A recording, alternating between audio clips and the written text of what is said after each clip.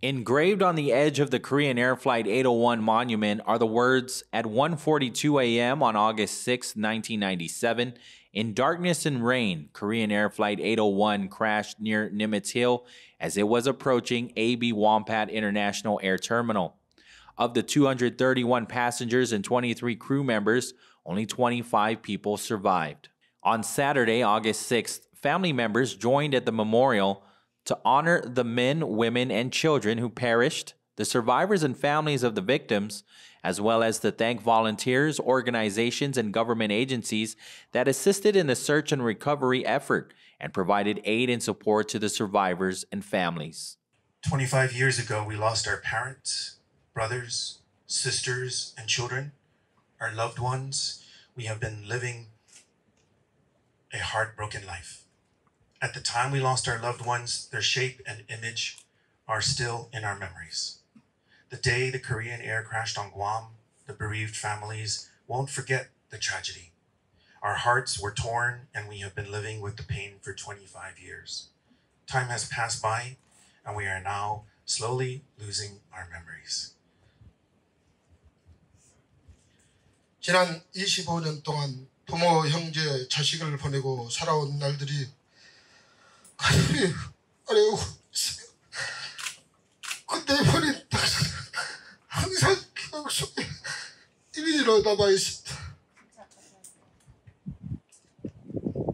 대한항공 사건 감주적 그날을 참지 못하고 찢어지는 아픔과 고통 속에 25년을 살았습니다. 세월이 흘러 이제는 우리 마음속에 기억조차 희미해집니다. 229명의 고귀한 영령들을 못다 이룬 꿈을 저희들은 열심히 살아갈 것을 대신하겠습니다. The loss of 229 souls was an unprecedented dream. We will live the best we can.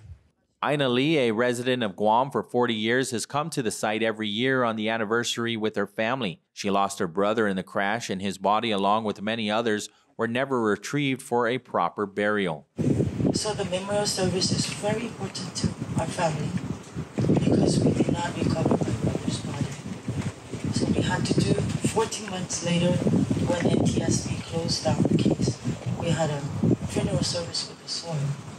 Our family cemetery is a memorial park. We always go there for anniversary also. But there's no soul, no spirit. So we like to come to the memorial site to do our services. The National Transportation Safety Board's final report in November of 1999 said the crash of a Korean Air jumbo jet that killed 228 people when it slammed into a hillside in Guam was the result of errors by the cockpit crew that might have been prevented if the airline had provided better training for its pilots. The keynote speech was written by former Governor of Guam, Carl Gutierrez, who was the governor at the time, and was delivered by his daughter, Hannah Gutierrez Arroyo. He shared in depth of how he worked hand in hand with the many first responders and volunteers to save as many lives as possible. That included an 11-year-old Japanese girl, Rika Matsuda, and a helicopter pilot from New Zealand, Barry Small. I witnessed firsthand how special people in this line of work truly are.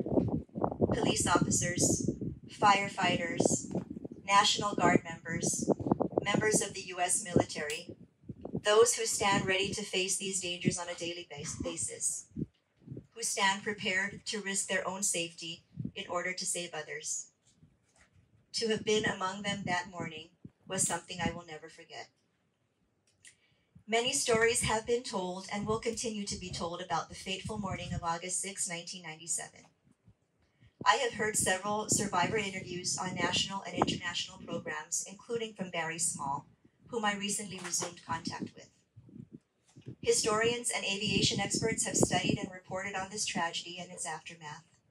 What went wrong, what was done right, and what improvements were necessary. But as for me, speaking as the governor during that time, but more intimately, as one of the first to reach the wreckage of Flight 801, I can only say, after 25 years of hindsight, that I was forever changed by that moment.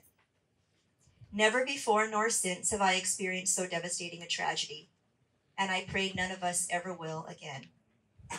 And while I am very grateful for the lives we were able to save, I will always be haunted by the thought of how many other lives we could not save. The thought I keep going back to whenever the memories get too dark or difficult is the thought of Rika, the scared but brave 11-year-old girl who touched my heart from the instant she grabbed onto me.